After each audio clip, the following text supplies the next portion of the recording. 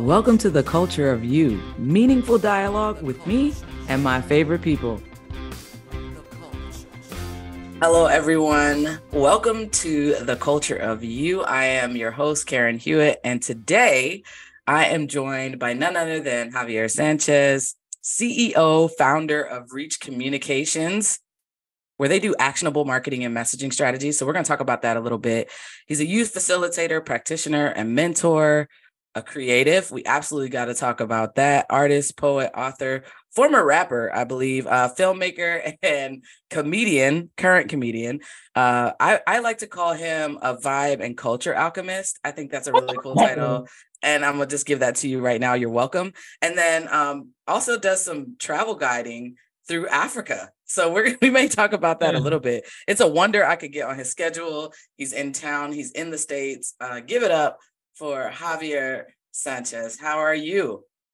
I just got way better because literally watch what my handle or whatever on IG is about to say, vibe and culture alchemist. Is that? Love it. Does anybody else get that title when they get intro? I mean, no one has. I only see myself in that, but yeah, I think you're the only one that's gotten that. I'll say vibe and culture alchemist, ... according to Karen Marie. Oh, you don't even have to give me that credit. It's real. It's happening, whether I say it or not. I bet at first I got to unpack it and figure out what the hell does that mean. So I get a sense, I'll use context clues, but wow, that's dope. Thank you. And that just puts life in my day to another level. Nice. It's true. So first things first, why did you agree to come on here and talk with me? With you? Have you met you? It's weird. It's a weird construct to think of meeting myself, but I think so. I consider you to be like, if I had to label Karen Marie, which I know we're not all on labels, I would call you like a vibe and culture alchemist. and so, you are somebody that I respect and admire. And I don't use those words like offhandedly or just because I can't think of other words, but respect is recognizing someone else's value. You have so much value to me.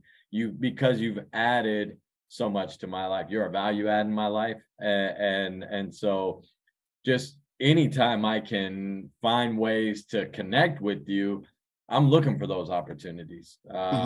Because I know what I bring to the table, but I also know what I receive. And we have people in our life that are that take more than they give, and then you have people that give more than they take, and those are dope people too. And so I just like our energy exchange. So anytime we can connect, whether it's at a show, at an event, on the road, we've been on the road together now, and playing poker, whatever it is, if I have a chance to at a party, if there's a big crowd of people, I'm gonna gravitate towards you because I know I'm gonna be good. So you call, I'm gonna answer. Easy. That's an easy yes. Word. I'm like now realizing, like, am I just compliment seeking? But I do want to know. I want to know why people say yes, because we're really protective of our no's these days. Yeah. You know what I mean? So I really appreciate that. And so now that I've donned you a vibe and culture alchemist, alchemy is such a beautiful, beautiful term. I really love that. But give us some information. So how would you describe yourself as a vibe, personally and professionally? And are they different? They can be different. As a vibe, we know people that when they enter the room, they change the energy of that room for better or worse. My goal on a personal level is to create safe spaces, number one, for me, and number two, for the people that are in my proximity. And that could be as small of an act as just making sure I have a smile on my face, instead of that RBF. And I have to be mindful and intentional about that. I remember, true story, like I was doing a comedy show, and a homeboy of mine was bringing his girlfriend, who they'd been dating for a while, and she was bringing a friend that she wanted me to meet, right? Do the show, killed it. And after the show, we hung out at the bar for a minute, talked for a few minutes, but her girl was she was trying to wrap the night up a little earlier than what I expected. And then, there was just a weird energy. And I remember I talked to him a couple days later or sometime after that, and he said, I was like, "What was up with your girl?" And he said, she told my girlfriend, oh man, how did she say it? I've told this story before. I got to get it right. She said, he's handsome but not attractive. And I was like, what? And he said, when you got to the booth or to the bar, like you weren't laughing and you weren't smiling. You was just, and I was depleted, because when I come off stage, the show is over. Yeah. When the show's over, the show is over. I'm not going to keep the show going once I get off stage. And I think she kind of thought that guy that was on stage was the professional dude, was going to be the personal dude. And it's not like I try to disappear when I'm off stage. I don't like being in the spotlight off stage. So I just never heard that phraseology before. He's handsome but not attractive. And I was like, wow. It's like, oh, so I'm not magnetic and charismatic. Attractive, like she wasn't drawn to me. Exactly. And because I wasn't telling jokes and keeping the show going, but because I know I was there, I was done. You know what I'm saying? I want to listen. I want to hear other people's voices.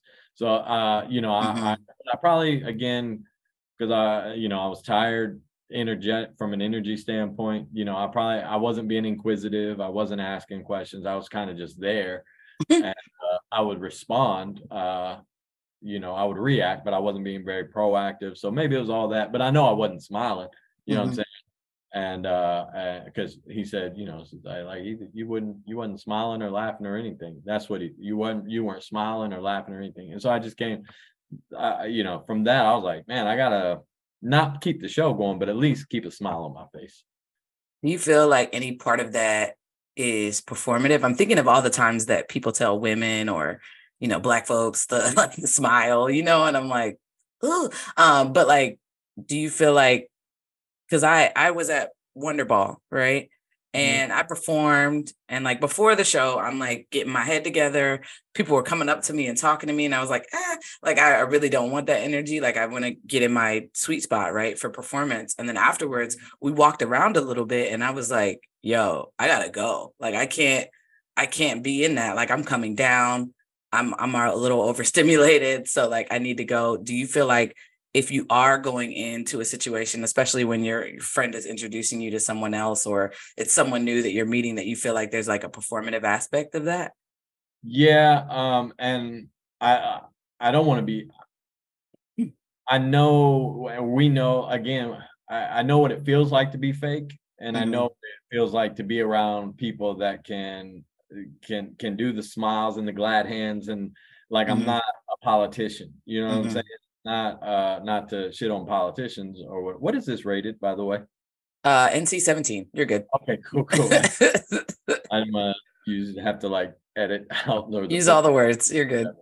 I'm not gonna use them all, but maybe it's some. You could. So I'm not a huge networker. You know what I'm saying? I'm not good at it. So like that's that performative stuff, like putting it on. And I don't like how I feel when I do that. Now, some people get a kick out of it. Some people actually like they get off on putting on the show. You know what I'm saying? It's just, I don't. And so, but I do, again, like to make people feel comfortable, make people feel not go out of my way or sacrifice anything to do it. But I like to create, it's going back to the smile. Like my mantra, one of my mantras is smile, give thanks, serve others. You know what I'm saying? When you smile, you know, it makes your body feel better. Like I know the science behind the smile. And so that's more so why I do it now, as it's therapeutic. You know what I'm saying? I'm not faking like smile and all your problems go away. No, I literally try to smile as often as possible. Literally to just get the serotonin and the dopamine flowing. I do my morning breathing exercises.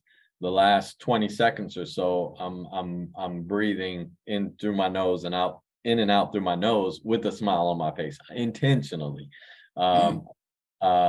But you know, I want to, and we're in this time in our culture, you know, there's so much divisiveness and so much distrust and mistrust and coldness between folks, and you thaw some of that ice with a smile. So like, you know, it's like, you know, when I'm crossing paths, and this is new and different for me.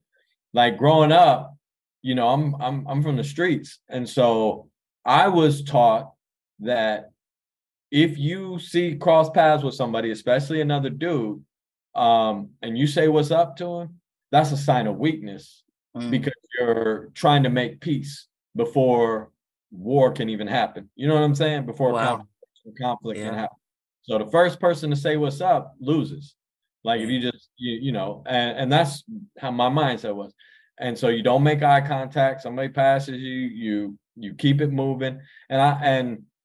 So I know where that comes. And so I've tried to do better. Like when I pass somebody, especially somebody that looks like me, you know, now I'm like super intentional. I put my hand on my heart and I say, like, I smile, I say blessings, or I say peace, God. You know, something. I try to warm up the space and the energy between us. And even somebody that doesn't look like me, I at least smile at them. I'm not gonna do this.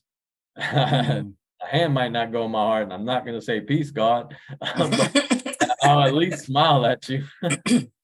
Would you consider yourself, and then I have a follow-up question, would you consider yourself quirky? You have to define quirky. I feel like I'm quirky, like, you know, kind of like not socially awkward in any way, but like, do you feel like at home base you are? Oh, when nobody's around? Yeah. Listen, yes. I know the stuff I do when nobody's looking, and the stuff I do when nobody's looking is very quirky.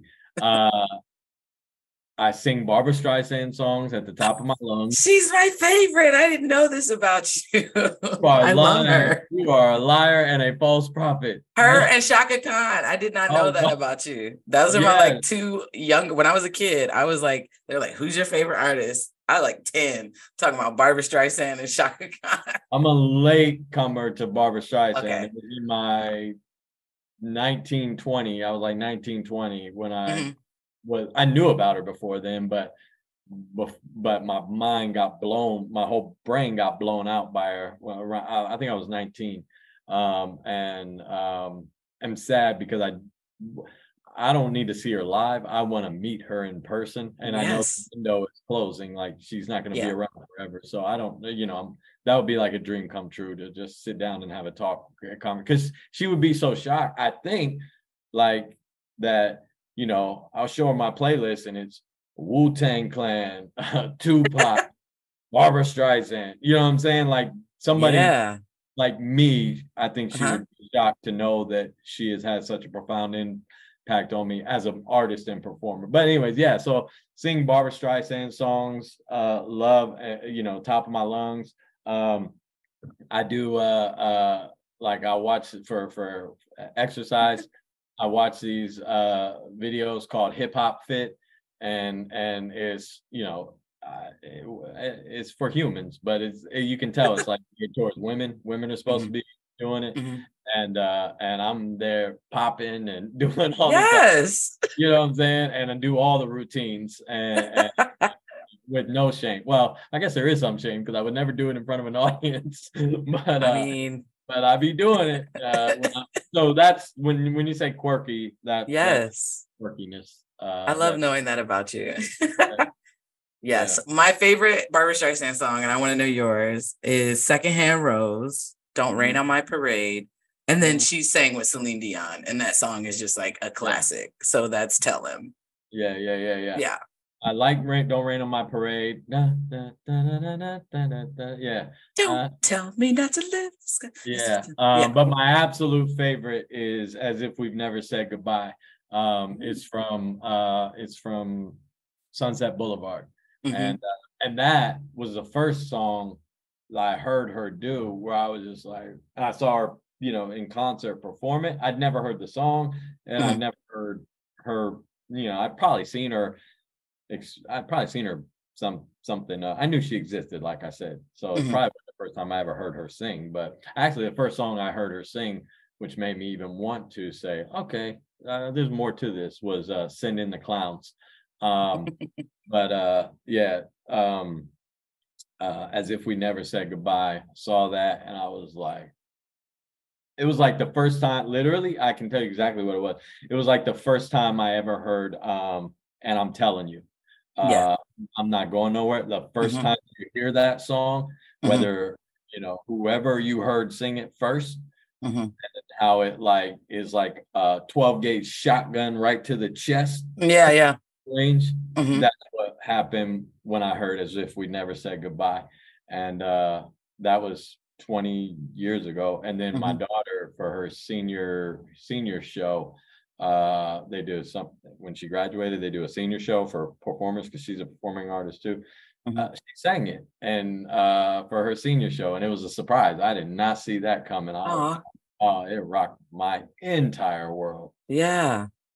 Because she fell in love. I put her on to Barbra Streisand, and she's a fan now too. My So grandmother, I didn't know until she passed away and we were preparing for her funeral that she used to play piano. And mhm. so she used to take me like basketball camps and clinics and, all that stuff. She drove me to Alabama one time and she drove at night, but she literally knew every word to the Barbra Streisand collection. And so we would go back and forth. And she had this like beautiful tenor voice. And I mean, it's probably impacted by smoking because she smoked most of her life. But like she had this beautiful tenor voice and we would just sing and sing and sing the whole like trip. And so I love that generational pass down of Yeah, that. So that's so cool. yeah. Cool. So okay, so I'm also thinking of, and I want the people listening to hear, and I think of like your house. I wouldn't call it a house party. It's not like that simple. Gather. But it's like a cure. It's like the gathering, right? And so, and then you also have, I facilitated with you as well. So there's like this sweet spot professionally, I think, where you are like in your zone. You got your poems, you got your jokes, you got your activities, and you're like flowing, right? And like you're in the vibe. And when you have those moments, I would dare to say that those are the moments that you probably feel like your favorite version of yourself professionally. Mhm. How would you define those moments and like that sweet spot moment as a professional or a professional artist, really, Uh-huh. The what for me, how I make it make sense for me, Hmm. is when I tell myself it wasn't coming from me, it was coming through me, Hmm. and I know the difference. As a performer, as a trainer, Hmm. um, I know when I'm saying something or doing something or posturing in some sort of way that's strategized, Hmm. or strategic. Like, I'm going to say this in this way because I know it'll get this reaction. I'm going to do Hmm. it, and and there's a difference between when it comes from me and when it's coming through me. And when I say it's coming through me, it's more of a pure place. Hmm. um and I'm uh I'm not doing it for the reaction. I'm not doing it for the check. I'm not doing it to make an impression. I'm not doing it to get the likes or whatever, the follows.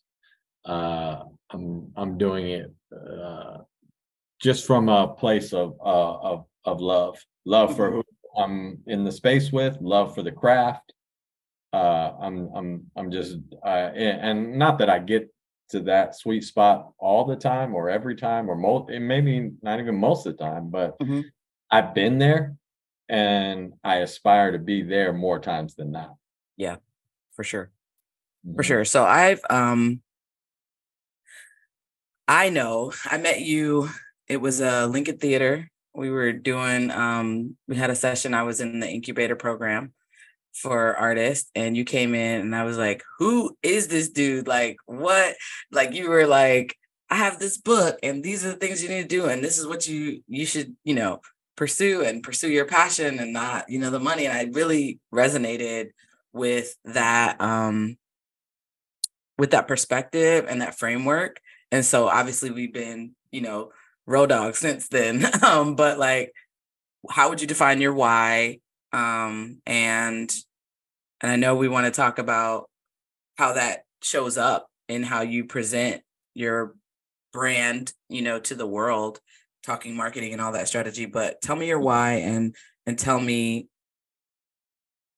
your why first. We'll start My there. why is easy. My why is impact. And I can tell you how I got to that. Mm-hmm. Because like you said before, and you probably have heard me, well, your audience hasn't, so it needs to be said again. Like you mentioned when you were doing my intro, poetry, comedy, written 2 books, worked in film and still work in film. Speaking. I get invited to do speaking engagements all the time. All these different areas, marketing, my company.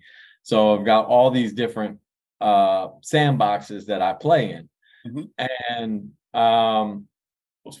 there was a window of time where like I will wake up one morning and based on how I felt that day, I'm all in on comedy. And then the next day I wake up, I'm all in on spoken word and hip hop. The next day I'm all in on film. And it wasn't, I didn't give myself enough time to gain any traction in any of those spaces, right? Mm-hmm. My homeboy gave me a book to read. It's called The One Thing, because he observed it.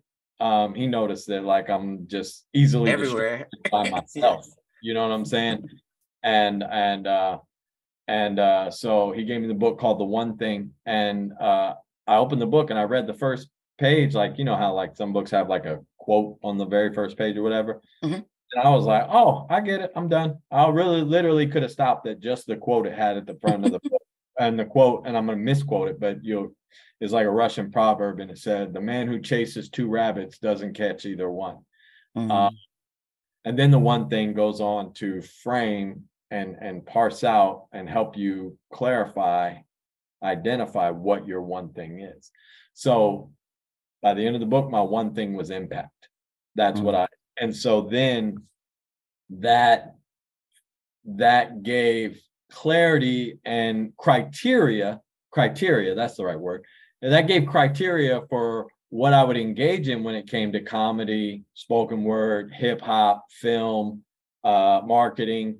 So if it's not about impacting my people and my community, I'm not going to do it. So, okay. So comedy clubs, y'all gone. It's no more comedy clubs, no more bars, and no more open mic, nothing like that, because that's not about impact. That's about entertainment. You know what I'm saying? Movies that don't align with my core values, y'all are gone. Yeah, the money's great, but I can't be involved anymore. You know what I'm saying? Mm-hmm. So it all became about impact. And so then when my one thing became impact, then the question is, how can I find creative ways? If that's the one sandbox I'm going to play in, how can I find creative plays to use comedy for impact, to use poetry for impact, to use film for impact, for use my writing for impact? All of those things have to find their way into this sandbox versus just playing in all these different ones. Yeah, that was so instrumental for me because I was in there as a performance artist, as a author, a poet, and I also did some production, right? So like I was trying to figure out what does this look like and where does and that was so helpful to me just to be like that helped me determine my yes and no. Like hearing that from you and hearing all the opportunities you've had, didn't didn't some you used to work for Russell Simmons? Is that correct? Yeah. Yeah. So like knowing the access you've had and the opportunities you've had to make money, as well as opportunities you've had to really make an impact, and knowing that that has guided your decision making. And I mean, who knows around that story whether sometimes you're like, damn, I wish I would have decided something different in this moment, right? Like if my bank account looks a certain way, I might be like, ooh. But I think ultimately, and this is Donna James says this, is like if you pursue your passion, the money will come. Right. And so just knowing that and trusting in that, but that has helped me a ton in making decisions, like If we're what I'm going giving to do. if we're giving Donna our flowers, what she told me when we had a sit down chat, she said, "You do well when you do right," and Hmm. I've anchored myself in that. We were talking about the work I was doing in film, Hmm. and from a behind the scenes standpoint, and so she gave me that gem that I like. If I had to pay her $1 for every time I've used that line in a training or workshop or Yep. presentation, she would be a millionaire. Well, I mean, she's already She's whatever on she her is. way. I mean, right. We don't want to put her, we don't want to Yeah, put her yeah, budget out there, but right, like right. doing all right, But she Mama would, James. yeah, she would, she'd be, you know, she'd have a nice bonus. Yes. Yes, she'd be good. Yeah. That's hilarious. Okay, so we got impact. I love that. So as you're thinking, and we've done and been a part of some really cool projects, and I love the disparity and diversity in within the projects that we've completed. And I know you do even much more in the community. When you say if it doesn't impact my community or my people, is that your vision for community? What's your vision for our community and your community and your people? Um, self-sustainment. Say That's more. You're gonna have to yeah, say more on that one. here's what I'll say. The Amish do it. Listen, have you uh, had Amish bread though? Speaking of, it's not great. it's not, I would like to sustain ourselves with seasoning though. you know, uh, um, there are communities that do it unapologetically. You Mhm. know what I'm saying? And have a template and a framework for that. And so that's the vision, that's the dream come true for me. Will it happen in my lifetime? Probably not. Maybe, but I think there are pockets of opportunity. We just got to get out of our own way and a Mhm. lot. We got enough other people in our way Yeah. that and I think maybe and we could get into the weeds, but um, with this, but when you engage or I'm just not sold 100% sold out and on the capitalistic system. Uh, I or I'm not a believer in it. I don't know what the alternative is. I don't know if whether it's socialism or Marxism or whatever. I'm not saying they got it absolutely right. I don't think Mhm. any of them got it absolutely right. But we do live in a culture and in a society where capitalism is gospel Mhm. and is the inerrant, infallible gospel, and it's just I just believe the exact opposite. Not that I have an alternative fully fleshed out, but I know that ain't it. And so what happens is when we uh, as a community look for sustainment or sustaining self-sustaining opportunities, we're still entering into those experiments with Mm-hmm. the capitalism framework Mm-hmm. at the root, and I just don't think that is sustainable. Mm-hmm. I just don't think that works. I agree. And I mean, I've moved to the corporate sector from the nonprofit sector, and that has been so interesting to experience. And like to some degree, I've had to remove my attachment to outcomes. Um in that, and this is an interesting topic to talk about like now versus maybe 6 months ago when I was still in the nonprofit sector. Um, but I don't think capitalism is it, right? It's hierarchical. Um, it is not community and socially responsible, right? And I just think I don't know what to call it. I don't know if it's like I don't have a framework quite yet. All I know is like, okay, so I have this system, this language, if you will, of capitalism. And then I'm like, okay, I have to live in it. This is the language I speak. It's the language I was raised in. It's the language I speak. Do I think something else is possible? Yes. So what do I do in those microcosms, in those spaces where I think Columbus does a really good job? You know, shout out to Zora's House, shout out to Maroon Arts Group, shout out to the Box Park, right, with Maroon Arts Group, like and all these spaces. I don't know, like the Nest. We don't have the Nest anymore, sadly enough. Like your the gatherings.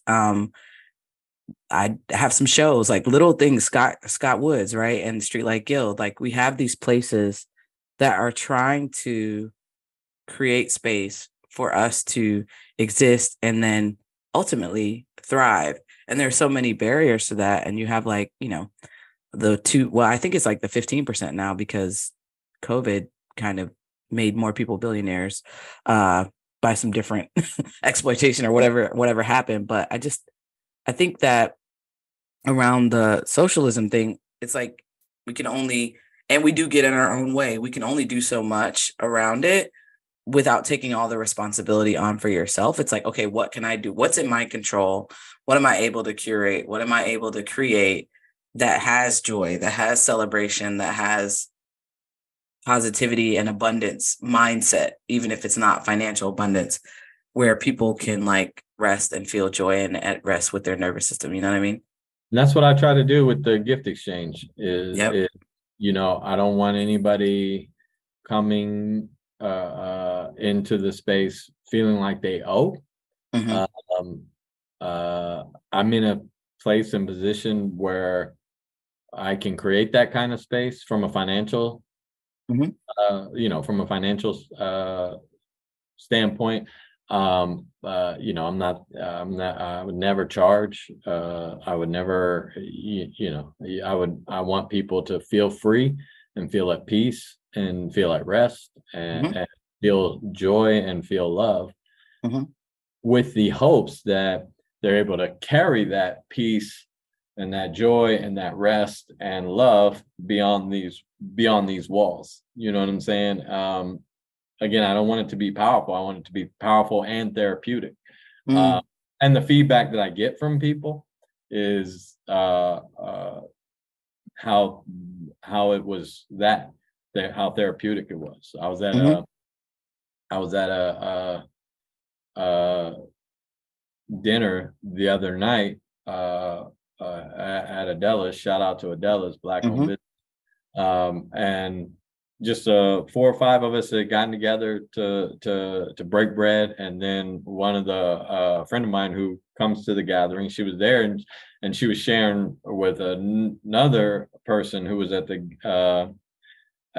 dinner but had never been to one of the gift exchanges, and she's like literally choking up, and like tears are not getting choked up, but like tears start coming down her face as she's trying to explain the gift exchange. And I'm just like, what the fuck? I'm like, wow. Like, but you don't know. You know Right. what I'm saying? Like, and Right. I do it for that. You know what I'm saying? I don't do it to get that kind of get those flowers. I just do it because I need it. You know what I'm saying? I need the love and the peace and the joy Mm-hmm. that comes from the experience. Mm-hmm. And so, but and then I've heard about people that have come to the gift exchange. Uh, um, the last one I had, a young lady was there and she came and gave me a hug and said, "Thank you so much for introducing me to so and so, because she was able to get me an interview with this, and now I got a job." And then she coached me on how to do the interview so that I could get like $8 more than what I was supposed to get. I was like, well, I didn't, and they didn't know each other until they met at Right. the. And so that was an exchange of gifts, and those are one of like several, a whole lot of stories and anecdotes that I've heard, and that's all Those are I. like impact stories. That's Yeah, qualitative impact measured right there. yeah. So, so that's all. That's all I want. Is people to leave better than how they showed up, and Hmm. that's always the goal. It could all be so simple. What do you think is the biggest challenge in our community, and with our people around that? Around, Getting peace, joy, rest, love, uh, creating that and having that.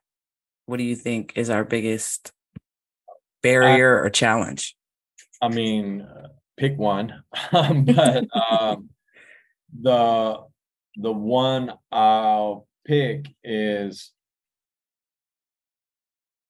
trying to, again, operate in a system that it is not broken. The system isn't broken. We talk about all these different reforms, whether it's educational reform, police reform, health reform. Reform uh, insinuates that we're going to keep the main ingredients. We're just going to tweak some stuff. There's some things that need tweaked. No, the system is not broken. The system is doing exactly what it's designed to do. So reforming it, we've seen, what we've seen reformed? Slavery. Slavery has been reformed Mm-hmm. from the day it, quote unquote, was abolished. Right. Ever since that day, we've seen the reformation of slavery. Mm-hmm. With the black codes and Jim Crow era, vagrancy laws were one of the first things that came into effect right after slavery was abolished. So they abolished slavery. Next thing you know, you have vagrancy laws where it's Mm-hmm. illegal to be homeless. But what did you just do? You just forced all of these slaves out into the streets. Into what? Homelessness. Wow.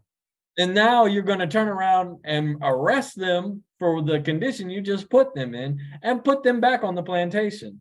Because we know the 13th Amendment abolished slavery except for punishment for crime.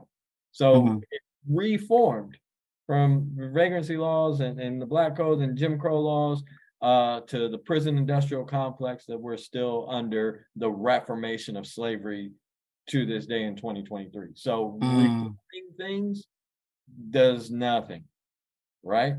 And I've seen those same systems be corrupt when there were no white people involved. Mm-hmm. You know what I mean? So like you said, as you're bringing in the same structure or infrastructure, I think as a like processes are neutral. When we start to add people into there with their biases and their corruption and their like greed, that's when I think obviously that's how we were founded and started. So it's almost like, how do you peel that back 400 years? Right. Again, so we live in a Christian society, and I'm not shitting on Christians, but because we are, let me put quotes around Christian society. Right. This is a Christian nation or whatever they say. Mm-hmm.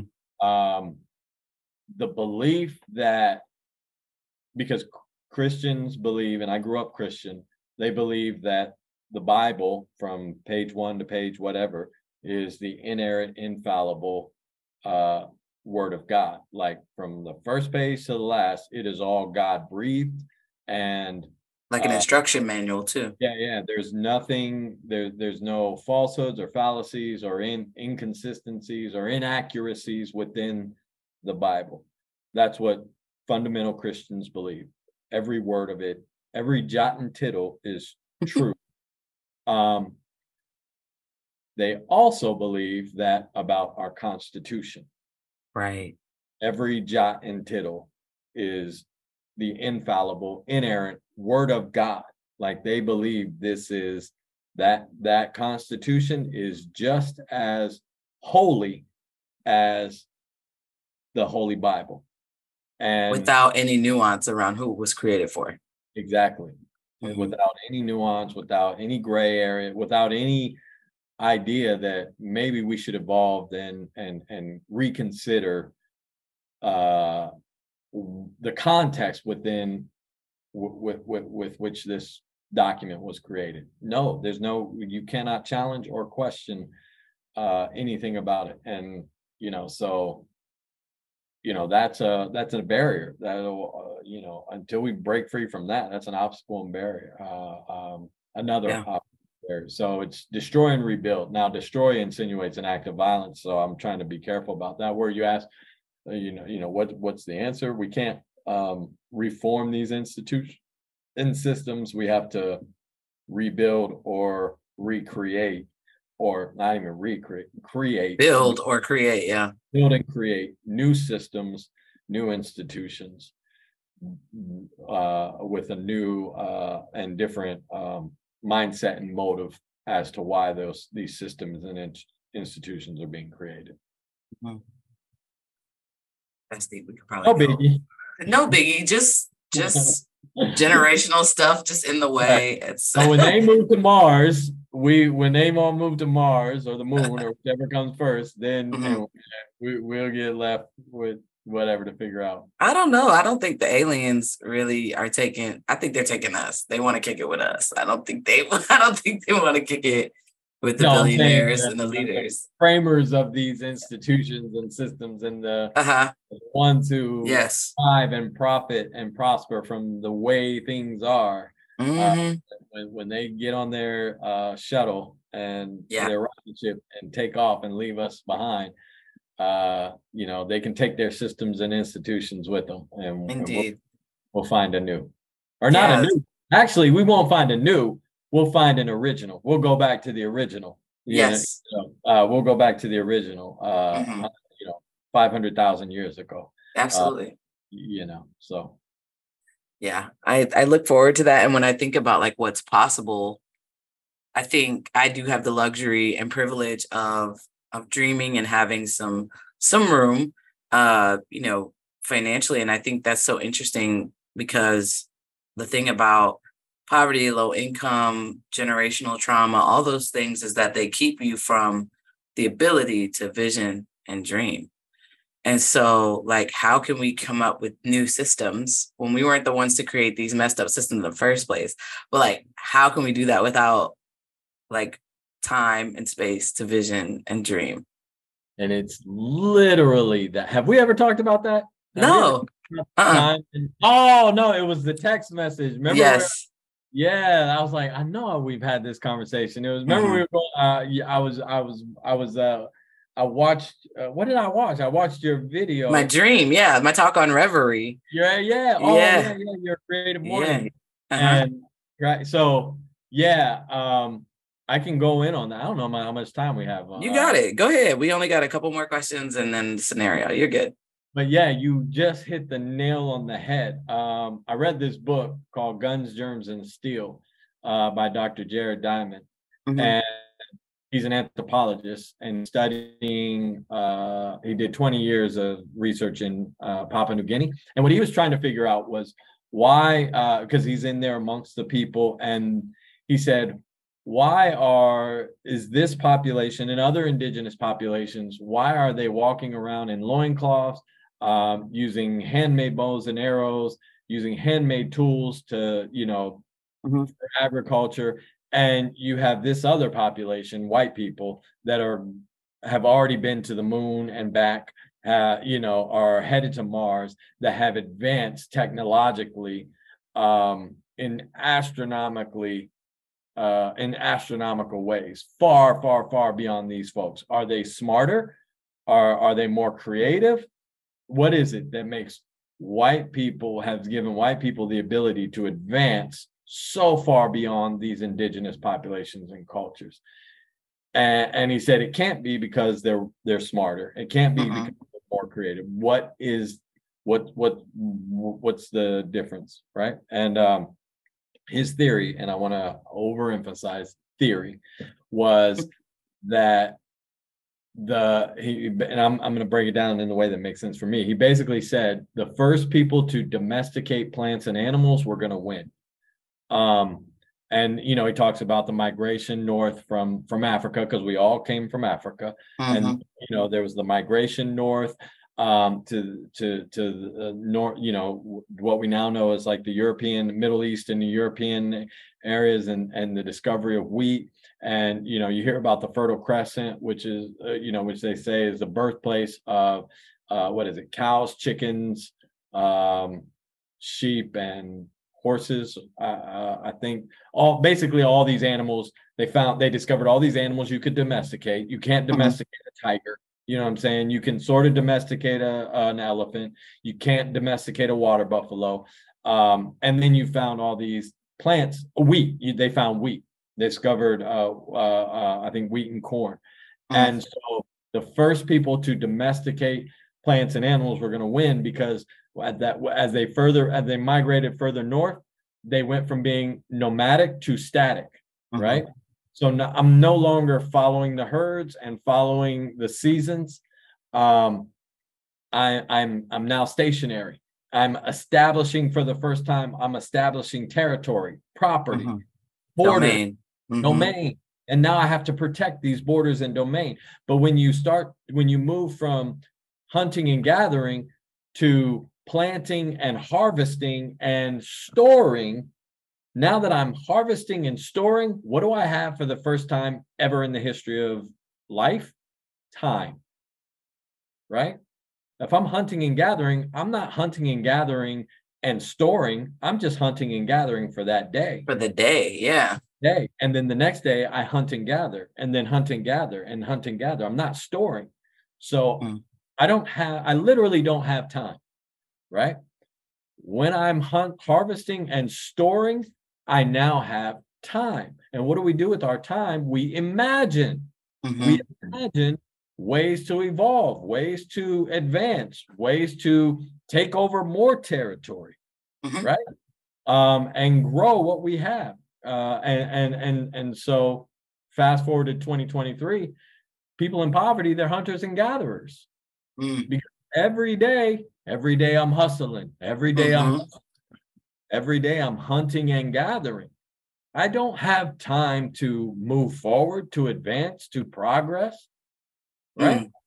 Literally comes down to that. Nothing's changed in 500,000 years. Wow.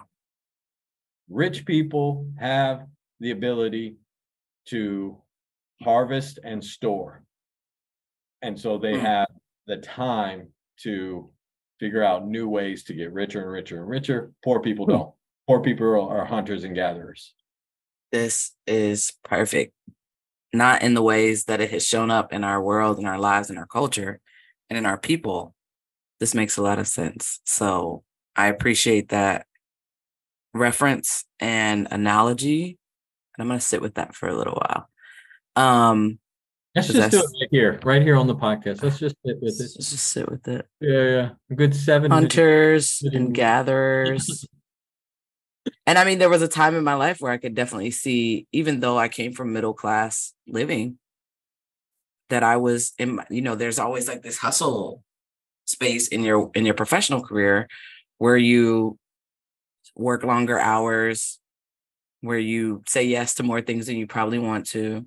And that's the hunting and gathering phase. And then hopefully people get to a place in their work where they can harvest and store.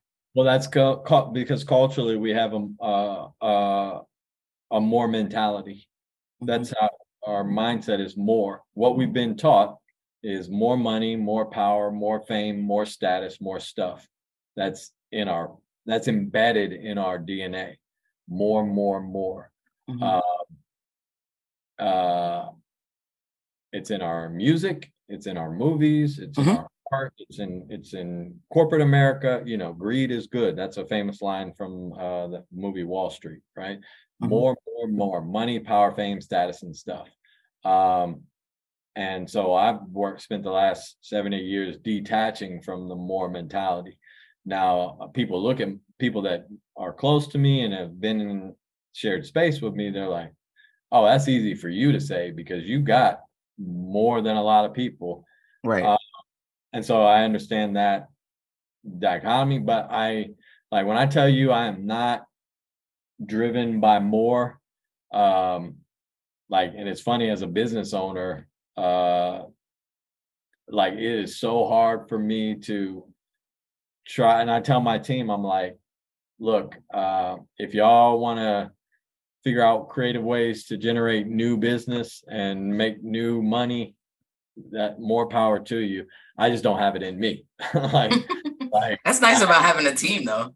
Yeah, I have enough. I try to, enough is enough. Enough is more than enough, and everybody's enough is different. But I've never just, and I look back and I think about throughout my life, anytime I've tried to intentionally go out and make more money, I lose. I end up losing it. Oh yeah, absolutely. 100% of the time. For me, other people, they can have that money mindset and make it happen. I know the formula. For me personally, I know what it would take for me. I'm not a millionaire. You know what I'm saying? But I know the formula that, to speak in the third person, Javier could be a millionaire in the next year. I just don't want to commit. I just can't. When I know what it'll cost, I can't do it because there's a cost to everything, my time. My wealth is my time. You look at my bank account, I don't have millions, but you look at my time account, man, I can be on a podcast at 1:00 in the afternoon, somebody I love, you know what I'm saying? I can go to the movies in the middle of the day if I want. I can read, and I can spend time with my family. My dad just spent a week in Texas. My dad's from Texas, and he wanted to go. He doesn't have the resources to go. Call me and ask me, would you be able to take me to Texas? Absolutely. Let's go. Took him down there. I was supposed to stay 3 days. Realized real quickly if I stayed 3, because he wanted to stay 7. I booked his flight to be there 7 days, him and my mom actually. And I was only planning, I booked my flight to be there 3 days. The first day I'm like, why did I do that? I need to be here the whole time. They're going to need me way past day 3. And so I stayed. I just changed my flight and stayed. And and did I lose money doing that? No. But did I make money? No. But I did have time. I had the time to do it. You know what I'm saying? And I will never trade that. And that's what I would have to give up in order to be a millionaire. And I could do it. Yeah. There's no way you could. There's nothing enticing about that for me. There's nothing more rewarding where I'm at than that autonomy of time. And I love the ability to be able to get back to your parents. That is my dad is going through, he recently finished chemo, but my mom is she's going to outlive us all. But just being able to, even little things, if I ever buy her dinner, I'm like, this is awesome that I'm able to do that. And while you're still here, I think that's the abundance that I'm talking about when I'm talking about abundance versus scarcity, because that's so rich, right? To be able to do those things and spend time in ways that people can't if they're in a typical 8 to 5, right? Right. Yeah. I could have spent that week going after contracts, going after, money. Nah, I'm straight. I like how I love what I got to experience. I love that. And so I saw recently, I'm keeping up with my people. So I seen you recently doing some social media. So speaking of keeping up and production, let's talk about your recent journey in social media and why you're doing it and that you have to do it anyway. You can even do musings of social media as a whole if you'd like. I think we all know what it is, but tell me about it. How's that going? No, it's a necessary evil. So I understand that's you got to go where the people are, and so that's where I'm at on IG specifically. How Javier thinks, and I literally just yesterday I think started a TikTok, which good luck with getting me to post or I'm definitely not gonna scroll through, but or I hope I don't, because it's so addictive and for me it's unhealthy. I haven't found TikTok to be as addictive as other folks have. Oh, okay. I like the quickness of Instagram and the community of Facebook, and that may be age according. Because like I find a lot of engagement and community on Facebook because people my age are on there. But IG, I like the quickness. But TikTok, it's like 3 minutes is a really long time to listen to somebody talk. Yeah. So I realize, like, if I really care about young people, they need to be able to find me. Again, do I want my because I do a lot of speaking engagements. I just spoke at Otterbine's freshman orientation last night. I do that every year, and I had to remind myself, look, you can give them a powerful moment, or you can be part of a therapeutic movement in their lives by meeting them where they're at, and they're on IG. And so so that's why. But I also know how I have to regulate my engagement and to keep myself safe, because it's a very toxic space for me. And like literally what I have to do, this is what I do every day. Every day. I install Instagram after I do my morning rituals, which is meditation and 3 pages of free writing. I'll install Instagram, do my post. I'll scroll through and like and comment on, different people's things that I'll spend about 5 minutes doing that, liking and comment, engaging with Instagram. And then I uninstall it because I can't have it on my phone all day because I'm going to be going and checking the traction that my stuff has got. I'm going for the dopamine hits. You know what I'm saying? So I literally install it, post, scroll through, like and comment and react, respond to messages I get or whatever. And then I uninstall it until the next day. And that's my routine. I have to do it. It can't be any other way for me. So yeah, it's just meeting the people where they're at is why I'm engaging. And there's some shit on there that's toxic. I need to invade those spaces. I know the young people are being exposed to all kind of toxicity, and so I have to break it up and give them something a little more healthy to snack on.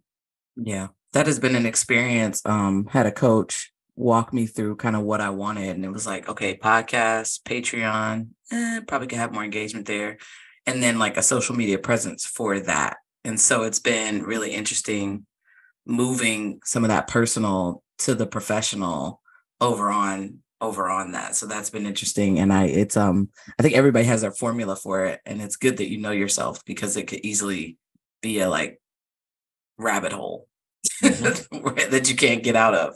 Yeah. For sure. I've been down there. I've been down that rabbit hole. You don't want to go back?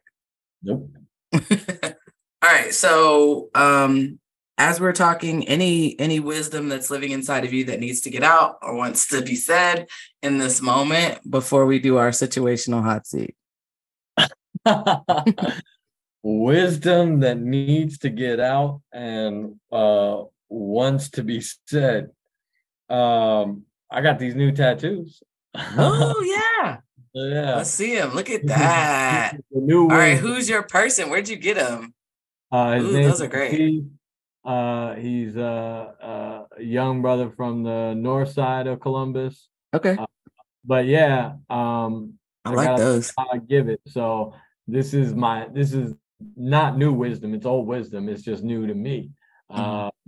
Studying my art. So I need these daily reminders, and I'm like, the best way for me to be reminded daily is to put it on my skin. My thoughts, Mhm. words, and deeds are seeds. Uh, Mhm. think in love, act in peace, or think in love, speak in truth, act in peace, react in peace. Mhm. Um, and you're like, well, why? You can just write those down on paper or hang them on the wall. You know, I'm not all tatted up, like I don't have sleeves or anything. Mhm. So it's intentional. One, they're reminders for me, Mhm. and it makes them permanent. You know, it keeps me in check. There's Mhm. spaces and places. I got a homeboy. He loves going to the strip clubs. Right. I'm just being Mhm. honest, and we can do that on Sure. your.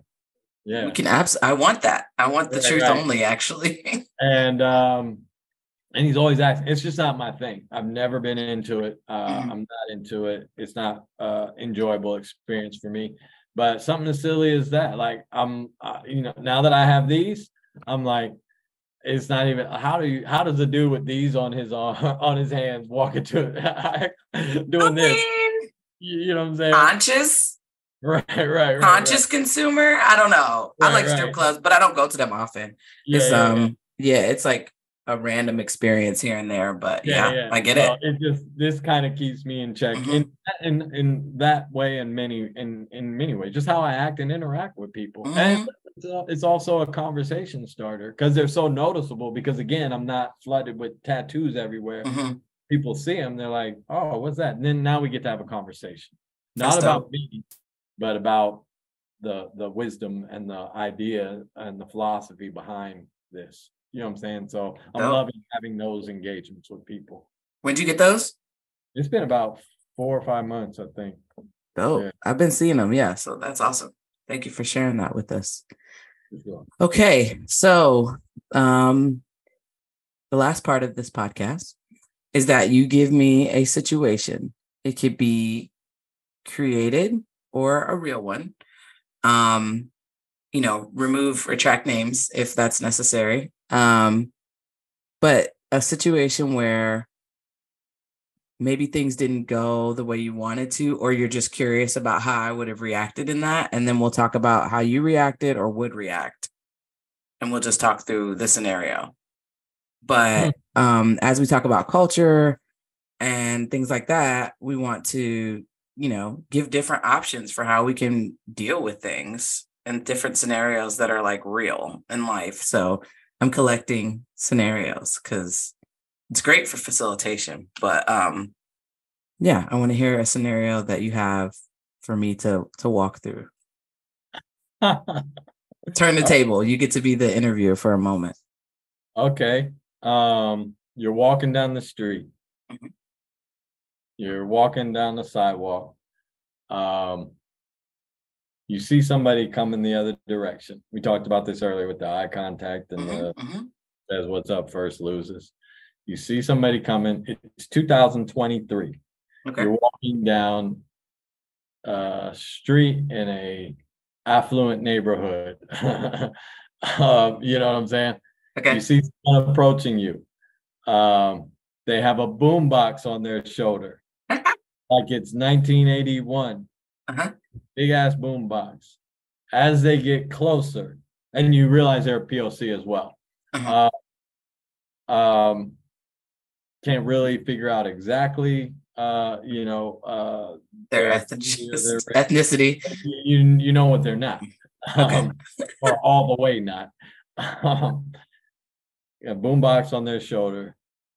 As they get even closer, you realize the said boombox is blasting "Baby Got Back." As they cross paths with you, you can't help but look. right? Mhm. This is very abnormal circumstance and situation Mhm. for 2023. As you cross with them, the moment you all Mhm. crash, uh, they look at you and say, "What the fuck are you looking at?" And do like that. And what do you do? And then they just keep moving. My adaptive strategies, because I'm probably gonna be like making eye contact and like smiling because that's cool, right? That I was Uh-huh. born in that era. Like I want to, like, dope, what's up, you know? And I'm whether I'm walking alone, I think could be different whether I'm walking with somebody because I might be like, oh look, it's like a boombox, and I'll be like, oh man, I was looking at your boombox. Like I would probably just say like, You literally answer the yeah, like question. I'll be like, I mean, I was looking at your boombox. I think it's cool. You know what Uh, I mean? And then that sometimes that can de-escalate. I'm pretty good at de-escalating situations, unfortunately and fortunately. But I'd probably be like, okay, like I was just looking at your boombox. You good? Like, you know, I might ask some questions.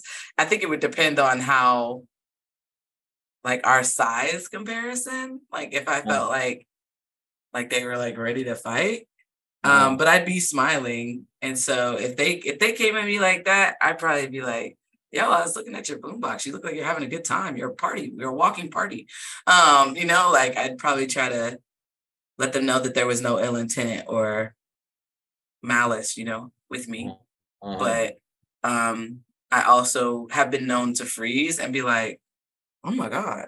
Like I might freeze. And be depending on if I'm with somebody else, be like, okay. Or I might be like, geez, like what happened? yeah. What happened to you? Like, what do you need? I don't know. I might ask questions, but some form or fashion, I'll either freeze or be like, I'll answer the question. Yeah. Hmm. That Does this happened to happen me to you? 2 weeks ago. Really? Walking through my neighborhood. So that's why I was like, my neighborhood. I So do.